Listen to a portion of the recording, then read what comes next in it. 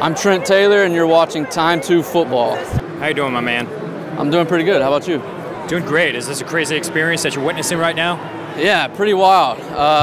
Something that I've always grown up paying attention to, and to finally be a part of it, even though I'm on IR, it's a pretty cool thing. Yeah, for sure. We're going to get to IR in just a bit, but I want to let the fans know at home, because they agree with me. Whenever I play Madden, I always make sure whichever team I control, I make a trade for you, because you are a great player in Madden if utilized the right way. Sweet. What are your thoughts on that? I like it. I'm a fan of it. Yeah, I guess that's how I am in real life too. I guess if you know how to use a guy like me in your offense, I think it can be a big weapon for you. So I like it. Love it.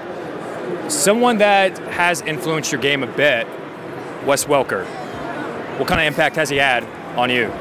Yeah, he's had a huge impact. Obviously, a guy that I paid attention to growing up. Just being built like him, you just automatically pay attention to guys like that. And having him as a receivers coach has been amazing. It's helped me tremendously. Just learning how to think when you're out there on the field and learning how to react to certain situations. That's the kind of, he has that information that you just can't hear from anybody with the type of experience that he has out there and everything that he did as an NFL player. It's pretty special.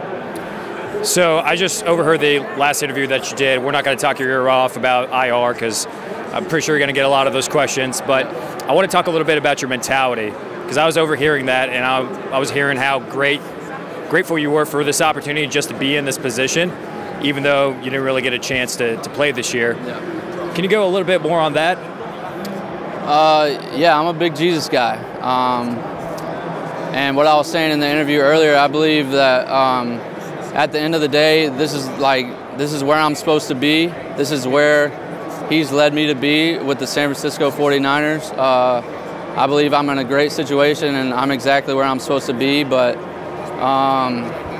some plans just got postponed right now, being on IR and missing the whole season. But I mean, at the end of the day, I mean, anybody can take this lesson. You just got to control what you can control. If you're worried about the rest of the BS that's going on in life, then you're going to get caught up worrying about stuff that it won't change if you think about it or not. So, I mean, if you sit there and think about all the negative, how people have done you wrong, how you're in an unfair situation, then you're just going to stay in that same situation for your whole life. So I'm not going to let that happen. I'm just going to learn and grow from this and be even better for it next year.